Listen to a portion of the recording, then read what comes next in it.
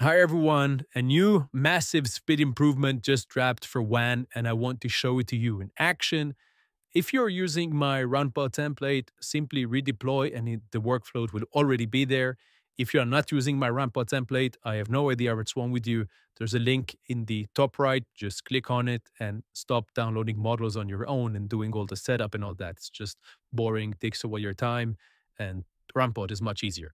Anyways, click connect after you deploy the pod. Click on ComfyUI. I already did that. So in ComfyUI, go to the left side on the workflows icon. All the workflows should already be here.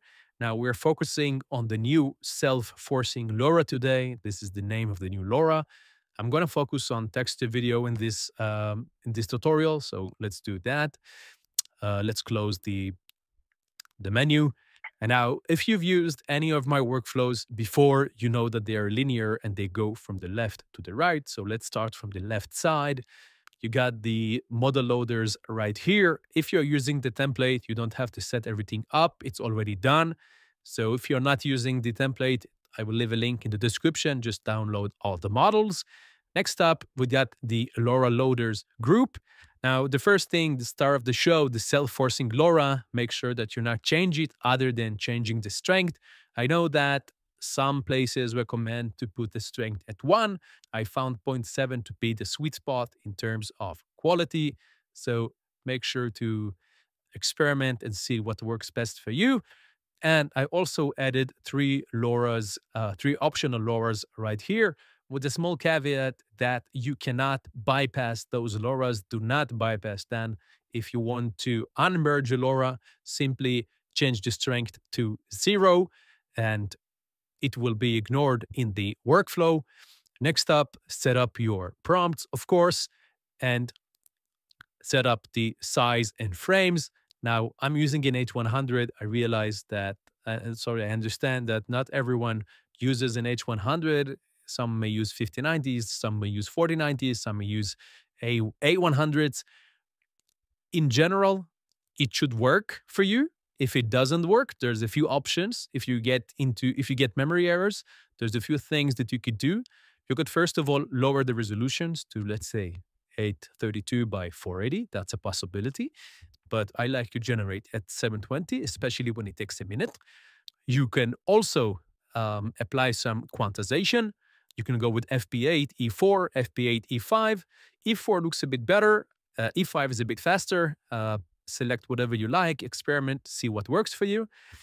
And the last thing that you can do is also remove the number of frames. 81 frames will generate 5-second video. You can go higher. This is a question that I get asked consistently. WAN has a context window of 5 seconds, meaning that anything above 81 frames and WAN loses its context. Your mileage may vary with the final result. I really recommend to not go over 81. Now let's start the generation and I will talk about the sampler in the meantime. Now, a few main changes from the main sampler settings. First of all, the amount of steps. If you usually use 20, 30, 40 steps, you can now use anywhere from 3 steps to 6, 7 steps. I found 6 to be a sweet spot. CFG has to be fixed at 1. And the shift, I like to have the shift at 8. You can, of course, change that. And the schedulers, I experimented with some different settings. I found LCM to work very well and produce very realistic results. If you want animated cartoons, you would have to experiment and see what works for you. And also, I found that the UniPC and UniPC beta also works quite well. But like I said, I like the LCM.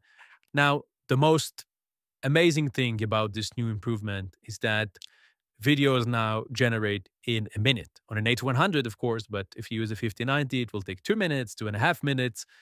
Let's wait and see. In just 6 steps, we get a beautiful video, 63 seconds. Guys, this is something else. Let's wait for the first video, 16 FPS. Let's give it a few seconds. And there you go. You get the first vanilla video in 16 FPS. For some reason, it's acting up, but there you go. The first vanilla video at 16 FPS. I know it doesn't look very good for YouTube, but believe me, I'm watching this at my screen. This is absolutely amazing. And You will also, of course, have frame interpolation to 60 FPS. And this just means that in less than 2 minutes, you get a 720p 60 FPS video.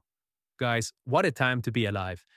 Let's wait for it to finish. It actually downloads the model. It's the first time running, so it will take a few seconds.